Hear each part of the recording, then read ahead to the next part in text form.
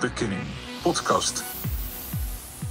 We're here with Thomas Creighton. 3 years to the day that we're riding the World Cyclocross Championships. Trip?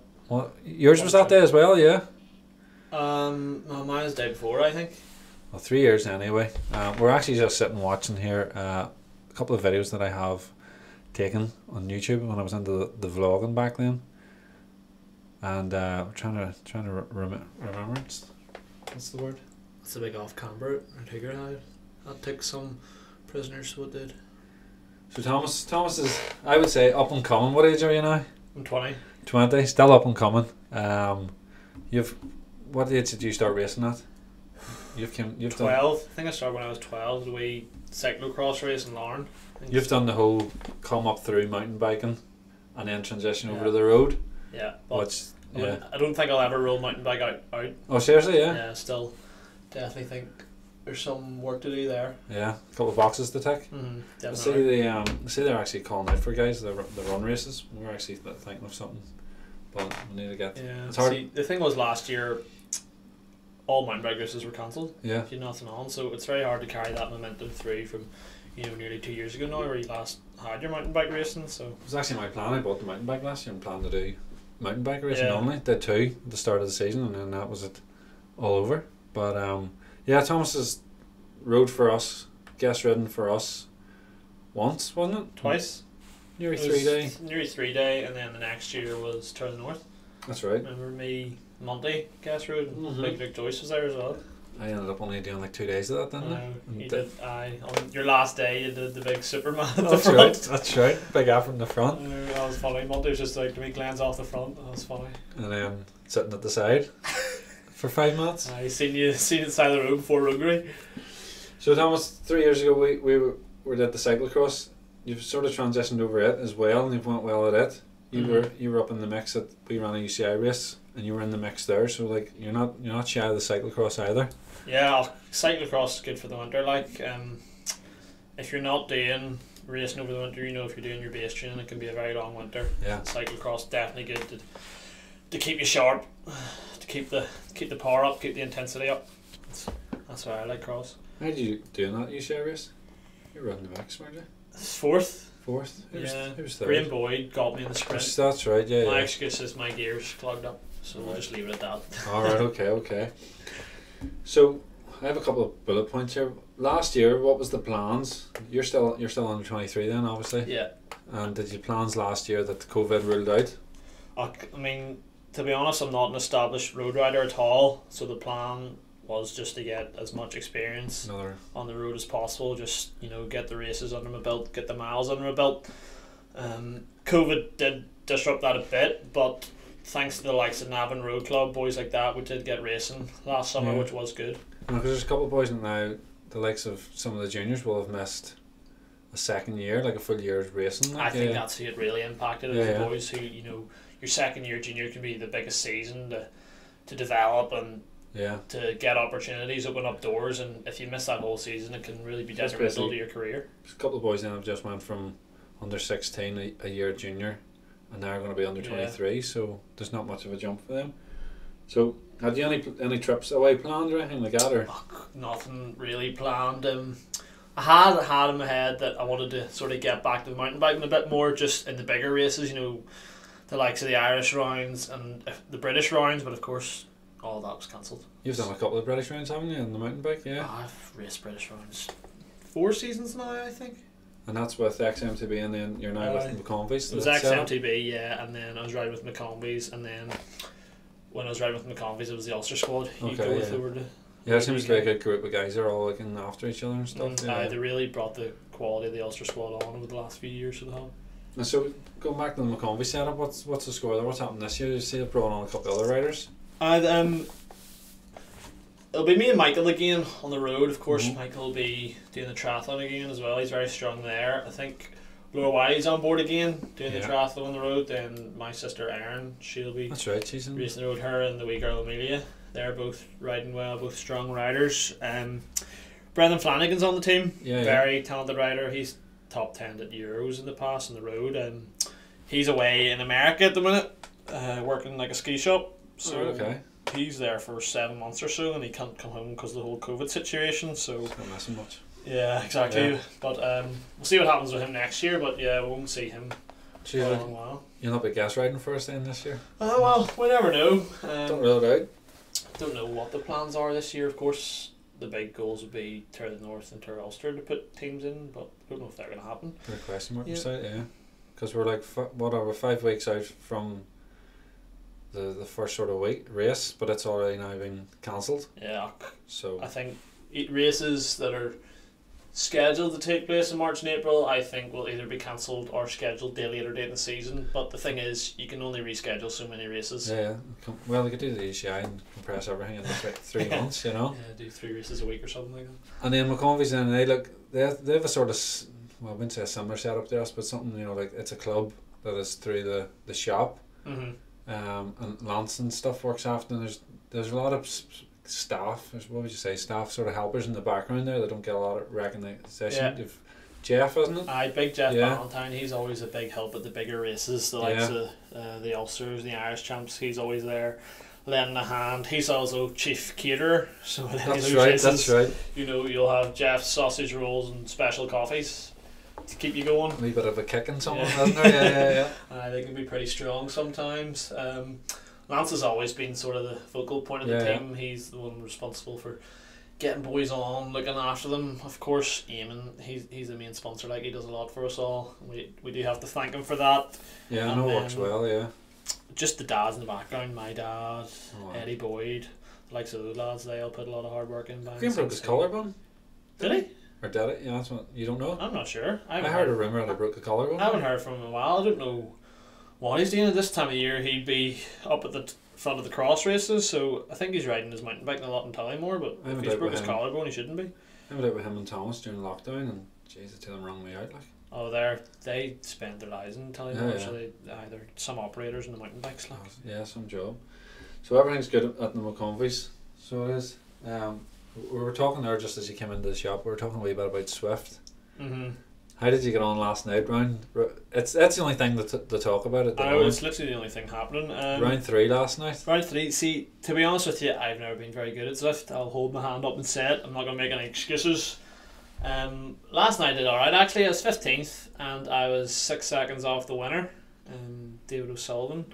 Well, last night, I think Zwift is brilliant for knocking your pan in, getting that serious high intensity stuff and just holding a strong constant effort. But the big thing I will say is don't take Zwift racing seriously. It's a computer game and it's not real life.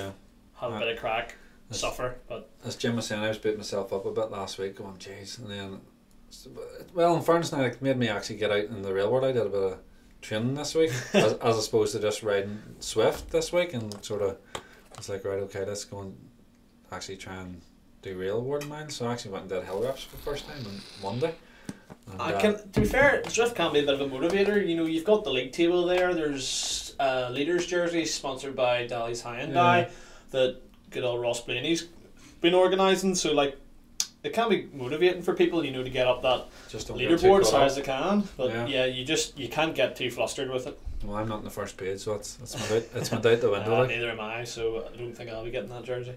And then you've the likes of Darnell and a couple of other boys in it as well, and I think they're just sort of, well, my opinion is they're just sort of taking over on it at the moment. I think that's boys are just using it to get a bit of stimulation, you know, a bit of race stimulation, because we don't know how long it's going to be until we get that again. So, you know, getting on Zwift, racing against other people, you know, it can be good to keep you motivated. And then once COVID, once we're out of the lockdown, then what's the plans? Just trying to get around a few races and see where form is. And yeah, I think, to be honest, with the amount of uncertainty that comes with COVID, I don't think you'd be wise to make any big plans, because you don't know if anything's going to go ahead. You don't know if teams are going to be sent anywhere. No. I think the best thing you can do is get as much racing as you can under your belt.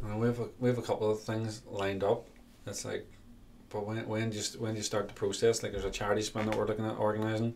It's June, and then there's a couple of cyclocross dates to start. Well, we've already put them in for, but the likes of guys wanting to organise mountain bike races or even road races, I don't know when they're gonna. It's just, I think, because of the uncertainty, you'll see a lot of cancellations, because boys, you could run a race, but is it going to be profitable? Yeah, you know, you just don't know, and I think a lot of people don't want to take the risk of losing money. So I think you will see a lot fewer races this year again. Well, fingers crossed we get a sort of cyclocross plan. Now we had planned to go to Holland, wasn't it? We do a race in Holland every year, but we're sort of rejiggling things this year because the master cyclocross are over in Ipswich. So are you planning to maybe travel for cyclocross? Hopefully, yeah. See, we've got a van now, which makes life a lot easier. So, you know, hopping on the ferry, getting over to the continent would be a lot handier. We'll just have to wait and see. Family van or team van or both? Family van, well, both. You never know. Maybe Eamon will give us the van, but stick a couple of stickers on. Exactly. But I'll hopefully be in full time employment when cross comes around again. You know, hopefully I've graduated and be in a job. So we'll just have to wait and see. Yeah. There's one of the rounds is Ipswich, and then there's another one we're looking at. It wasn't the one on the beach. What, Ernstown or something? Irvinstown? Irvinstown? Yeah, it's the one on the beach, isn't it? In Scotland. Yeah. So we ruled that one out. We did that last time it was on. It's basically a road race. Extremely fast. Come back to the cyclocross worlds, which was you'd won the Irish Champs a few weeks before. As a junior? Yeah, second year junior. And then you'd beat, what was that fella's name in second? Archie Ryan. Yeah. I mean, he's not really big in the sport, you wouldn't really know him. He's have to line him up for sort of an interview. Underground figure, Archie, so he is. And then Adam, he was third that day. Adam. Yeah. He was third. Both of those lads were riding strong that year. Like when it came to the Worlds, you know, or even riding Higgerhead in the Worlds, we were all very close together, but Archie seems to have gone the way of pro on the road, and I think he's built for climbing, isn't he? Yeah, he's very strong on the climbs. Remember from racing with him at the Tour of the North, he ripped it up there. Don't know about Adam. Haven't seen him on a bike in a while. I think he may hit the retirement stage, but you never know. Adam has taken breaks before, and he's come back and he's been very strong. So you know he just goes in the full tilt, doesn't he? He's a very high caliber rider. So we'd done we'd stayed then for a week in Belgium in some, wasn't a chalet, but it was sort of like a farmhouse. It was a good setup. Like it was a weird sort of house, like a dorm sort of thing. It was cold. It was cold and it was damp, but then again that was you wouldn't really say it was a house, but the only place to get heat was to lie in bed with a couple of you all day. I know, yeah. Archie usually snuggled up with Davy Conroy. What was the game? It wasn't Fortnite, was it? Oh no, was that wee Rules of Survival game? Like pub or something? Yeah. PUBG or something? Yeah. And I was actually getting messages from Andy Lay saying, "Can you make sure the boys are off the games?" So I was like, hang on. Bradley hadn't found Fortnite at this stage, and then I was getting... there was a few nights they came in and the table was supposed to be set, and we were lying in bed playing video games. Yeah. I don't think they were too happy. And then I got home and Bradley goes, "Daddy, some guy called Archie's added me on the PlayStation." And I said, "Yeah, go you play with the kids, Bradley." Yeah. Exactly, the wee boys. So we had a good week, and then we did the Higgerhead course the week before is prep. Now, it was alright for me because I was the only senior in the race, so like I didn't have as much pressure on as you did. And that was the whole thing with if I was to pick teams, it would be like one junior, one senior, because you do have this pressure of you're racing amongst yourselves. But I was actually looking through the videos there. You were actually well up at the start of the Higgerhead. We also, what was his name? Martin Eden came over as well. But yeah, that Higgerhead course was... I think what helped me was being national champion. Yeah, you brought with it a few UCI points, which got you up the grid a bit more. Yeah, there was a big off-camber section on the bank. I'll throw these videos on. That was a good course. It was very fast. Recon and the infamous steps. But yeah, you went well that weekend. You couldn't describe that course to people. It's just super fast. Like the continental courses are completely different to what we get at home. Like yeah, which we have tried to change. We are in that sort of direction that we are changing it. Where's Higgerhead? And that's right. We also then went down to the Castlereagh course as well. Got our eyes open there, trying to get kit. So it is. That was a whole hoo-ha as well.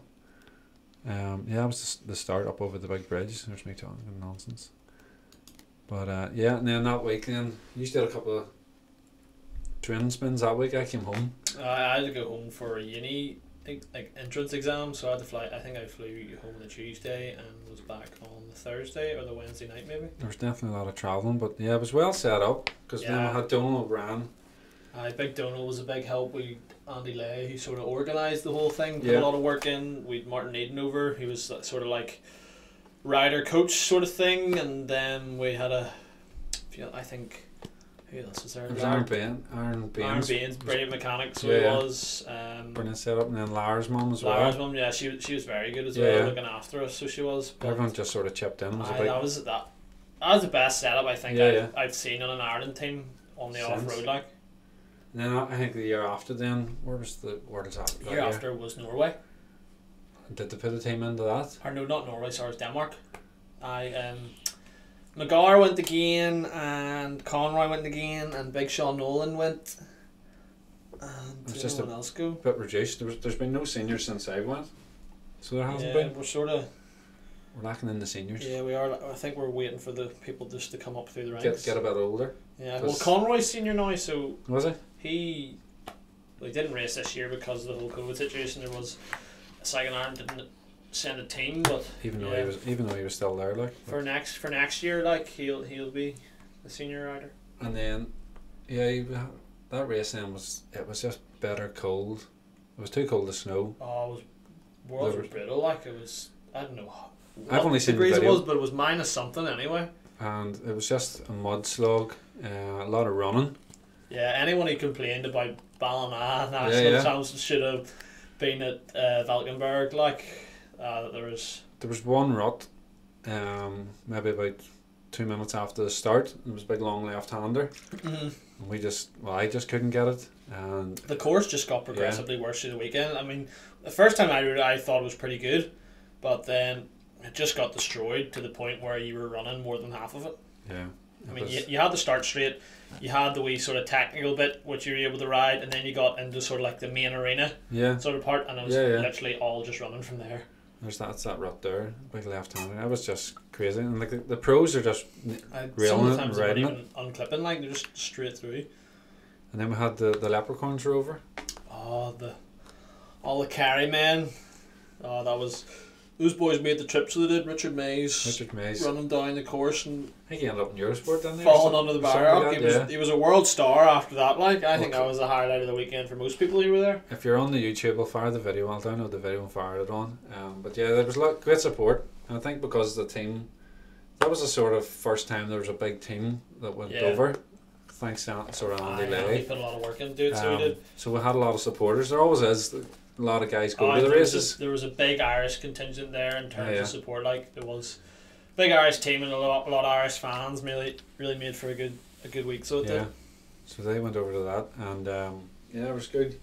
Good haven't really seen a team that sort of size since. No, that's been the biggest. There was 2 vans, wasn't there? Yeah, two vans. Hopefully that's something we can work to get back to in coming years, because there's a lot of good riders coming through the ranks. So that's where I first got to know yourself then, and then obviously Adam. Like Adam came off with a statement. You know, actually I didn't really know you before this, but I didn't really like you before. But now that I've got to know you, you're dead on. Adam McGar doesn't really have a filter. He'll tell you how it is. But it seems like you go to the races, and it's not that you have a guard up, but you're sort of there to race. Yeah, you need to remember those people are your opponents. Yeah, and then you sort of go to these things, and you're all working together and chipping in.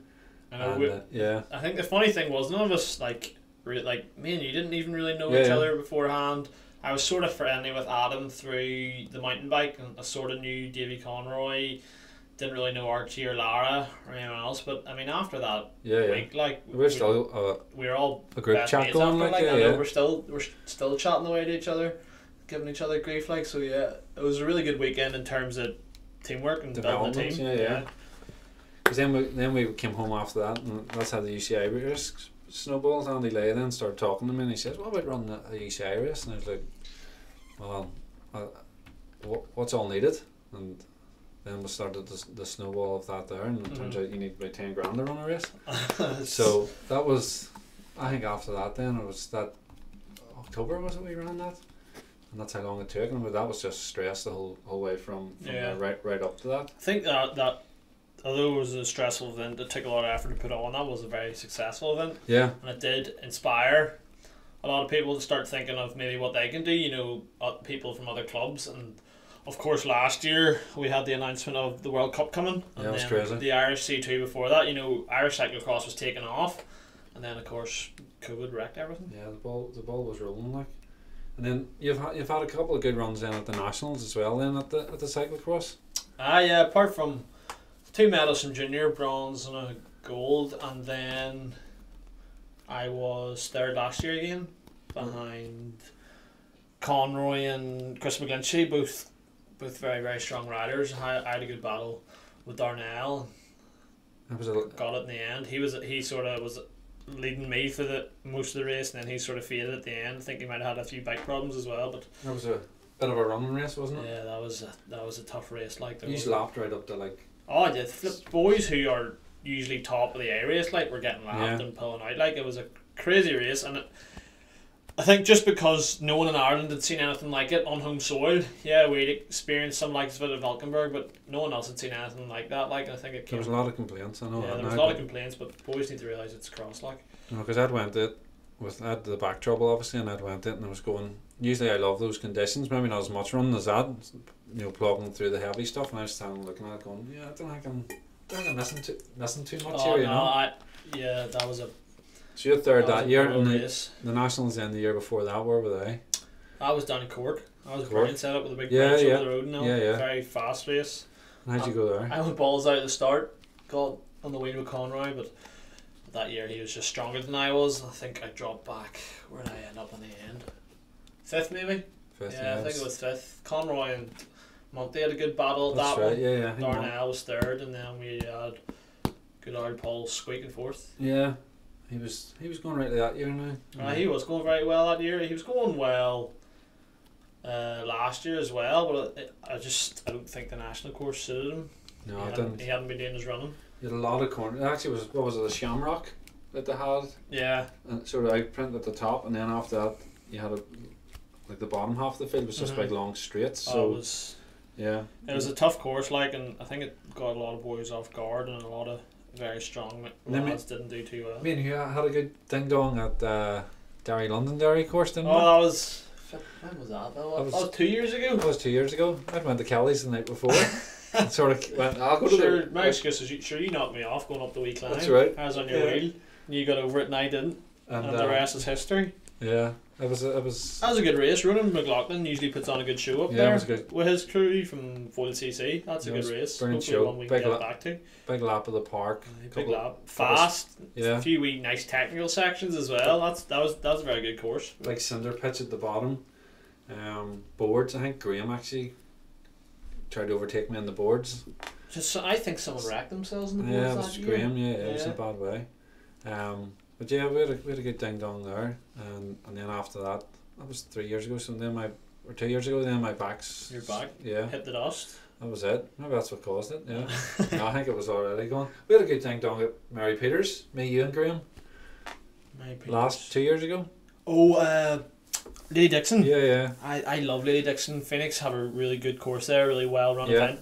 The likes of Johnny Bogues and those lads really put on a good show. That's Me, you, Graham were tossing on I see. the whole race. I've had 2 good races there. The year before was me, Graham, and Monty. And Yeah. Monty got the better of us, and then the year later, me, you, and Graham tussled the whole way. And then my back went the last lap, and I Seriously? laid off, and then you got Graham in the sprint. That was a They brilliant had- race. They had brought a scaffolder and put a bridge up, Yeah. and it was causing a wee bit of chaos. Because there was a wee bit of concrete at the bottom of that bridge, Yeah. and you developed quite a lot of speed down the bridge, and you hit that concrete, and your wheel just slid from underneath you. A few boys Like ended Johnny themselves Boats, there. they have a core team about them, the amount of effort they put in, because they had the steps, To be honest, Yeah. I would say Lady Dixon's one of my favourite Yeah, yeah. races. I love Lady Dixon. and they put a lot of effort in, and you have everything. You have the spectator area, you have the double pits and the top field, and then you have a bit of single track And and you've got the burgers.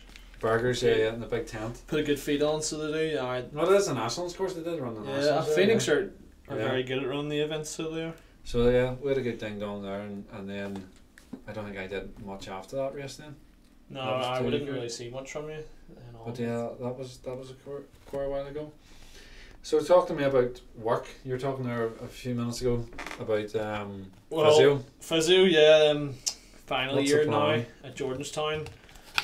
It's very busy at the minute. Of course, as final year always is. Plan. I don't really know what the plan is. I'll definitely be working for a year at least to get some experience. Pardon me, under my belt. Usually you just go straight in the NHS and do sort of your rotations through the different areas. So yeah, I'll get the degree finished, get out in the world of work for a year, get some savings behind me, and then we'll just see where it takes me. But I don't think definitely not done with the cycling, to say the least. But I do want to get a wee bit of work under my belt, because you can't cycle forever. You need to grow up and get a job sometime. There's a lot of people sort of think that they're gonna be this pro, and there's no harm in dreaming and trying it, but you sort of have to have a. And a few boys are capable of that, but not even the top boys are. Apart from one or two, are like really retiring after that. People are always going to work after that, and I think what a lot of young lads need to be told is that your education is most important. Get your GCSEs or your A levels, or even if you want to, your degree behind you, and then see what you can do, because once you've got those things behind you, they'll stand by you for the rest of your life. Not do what I do and miss your GCSEs and go and race the World Championships. Well, you're doing alright for yourself. Back in 2000. Education isn't for everyone, of course. And there's plenty of other routes in to get a good job without selling your soul to your textbook. Yeah, that's it. And tell us this, I put the first point down. Did you ever sell the bikes? Sold all the bikes. Yeah. I have never seen more interest in bikes. It was unbelievable. Yeah, I put 2 TCRs up, mine and my sister's. Both of them were gone within a week, and I still had 20 or 30 people asking about them from then on. And I mean, I had a guy last week message me, one of my mates, asking me if I still had the TCR. Seriously? The amount of people I had to turn down. The McConvies, they look after you well with the bikes, don't you? Yeah, the McConvies look after us very well. I have to be very thankful to Emily's looked after us very well for a few years now. The latest equipment and stuff, and I think that's like, I sort of look after the guys here. I know. And in fairness to everyone that comes here, and I work after, none of them take the hand out of you, and it's a sort of thank you, right about with my name on your back, there's a bit of discount, and it's sort of the mutual agreement. You get your support from your sponsor, but you need, you wear the kit, you do well in the races, you work hard at training, and you conduct yourself well as a rider. There's a lot to be said about that as well. Yeah, because then so you came to us and you worked with us with the Newry 3-day. That was a good setup as well. I think that started from riding Cross Worlds together. Yeah, I think what it started with was just joking about you. You ride the 3-day with me, and then a few months down the line, you're like, you actually want to ride the 3-day? Yeah. And I think before that, I'd done one road race in my life, and I was like, you know what? Certainly, get a bit of experience under my belt, and did alright in it. I sort of tied your hands one of the days because I was up the road. You went up the road and I had to sit up. Yeah. Team orders. And then I came backwards with the black smoke out of me, and then you went across. But with it, I'd sort of said, you haven't done much road racing. Ride around this and see how you get on. And like I knew you enjoyed it, and you enjoyed the crack more than anything as well, because there was no pressure on you. Yeah. We had Big Luke as well. Big Luke Joyce was there too. Yeah. That was a good race. I ended up getting third in the last stage overall. That's right. It did all right. But there was a few strong boys there that year. The likes of Adam Ward was going PJ well. Diggin was going very well, and then the likes of Bingo and Des Woods, they were also riding very well.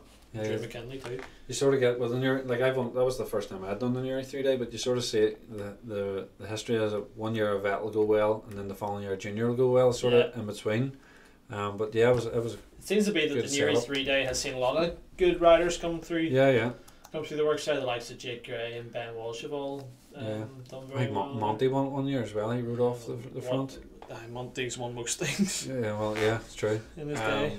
So you had guest ridden for us there that weekend, and it was good. And then I think you went and did a few more after that. But what about the national roads then? Have you rode it? I rode it twice. Rode it when they were up in Londonderry there. Oh yeah. Didn't do too well that one. I was spat very early. I think it was a big shock to the system. And then I rode them in October there. Did alright. Made a round this time. Finished. Nationals are always a very hard race because you've all the top riders who you don't usually ride against. You usually ride in the continent, and the pro riders coming back. It is a very tough race, and I think it'll take me a few years, to sort of get into it and start doing a wee bit better. But it's definitely a good race to be doing because it's long and it's hard, and it'll stand by you. And years of attrition, if you can get round round it and then race the last bit. Yeah, if you can get round at the sharp end of national champs, you can get round the sharp end any race in the country. Yeah, and then you have a couple of other big races there, which always sort of, I'd always sort of class the nationals as like your big goal, and then there was one or two after. Maybe they're not as big now, but the likes of the Shea Elliott. A few of those ones that are included in the national series now. Yeah. I haven't done too many of them before. What my main targets are usually road champs, Tour Ulster and Tour of the North. Yeah. Saying that, I've only done them all once because I'm sort of still new to this whole road thing, but I still think what my plan would be for this year, if there is any sense of normality, would be to do the Tour of the North, the Tour of Ulster and Nationals, and then in the summer look more towards the off-road sort of thing. And you're doing a bit of mountain biking at the minute then? Training away with the mountain bike as well. That you sort of said when you get out on the mountain bike. I know, I've been on to you to get out. It helps you break up the winter. It keeps your skills up. It's another form of bike riding. It can only do good things for you. I think if you want to be racing the mountain bike, you need to be training on it pretty consistently to keep the handling up and keep the skills up. It's a completely different sort of racing to the road, so you definitely need to be consistent in your mountain bike training as well. Yeah, because I've done a few. I think I did the mountain biking was it last, not the season there, not the COVID year, but the year before, and I just got the end of a mountain bike. And did maybe 2 weeks training, sort of went to the Irish Champs and just got my eyes opened. Yeah. Got more of my eyes open. But and then spent another good week on the mountain bike, and the following weekend went to the Ulsters and was a completely different person just because I'd spent so much time mountain biking and getting used to the bike as such, as opposed to just jumping on it and thinking you're gonna not clean up, but that's the thing, like some boys might think, oh, I'm really good on the road, I can come across the mountain bike, but they're very different sports. Yeah. To be honest, I think the best thing to do if you're a youngster is to focus on the mountain bike first, because it's a lot easier to transfer your skills from mountain bike to the road than it is to go from the road to the mountain bike. A lot of people have done the whole mountain biking up through to maybe up to junior and then tip their toe in, and that, in my view, it's worked for like 90% of people that most come of the across. top riders in the country have some sort of mountain bike background. The likes Chris McGlinchey, Lindsay Watson, downhiller and stuff. I mean, even Monty as well came from the mountain bike. So I think it's a brilliant way to develop your intensity. It's an hour or an hour and a half flat out, and it's a brilliant way to develop your bike handling skills. Like you had the whole, guys maybe thinking that mountain bikers thinking that roadmen are sort of like lycra guys and all this. But I think that's all sort of gone now. You know what I mean? Either discipline, they're both hard men in their own right. And I think there's a lot more respect between road and mountain bike riders now. I suppose the mountain bikers are probably looking, all you have to do is train for like 3 hours a day, and like some of the races that McGlinchey won at the start, he was just literally riding away on his own. Yeah. And like you were hearing reports of him coming through, and he was just like, he took off at the start and he just rode away on his own. And he's probably just saying, I need 3 hours training flat out, and that's what he's done. I think once you come to the higher end of the road racing, tactics play a lot more. And I think once you come across from the likes of mountain bike like I did, that's where most your learning will be. Is how to ride a road race. You don't just ride it flat out the whole time. Not everyone can be Chris McGlinchey and ride off the front line. I've done mountain bike races when you've got into the first corner, the first hairpin or whatever, first in the fire track, and that's it. Race is over. You just have to ride like TT mode. Yeah.